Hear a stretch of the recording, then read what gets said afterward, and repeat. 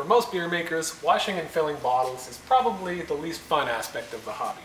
Why not treat yourself to a kegging system? By far the easiest way to dispense your beer. All you need is a complete keg system setup and a beer fridge to get your beer cold, and you can have beer on tap.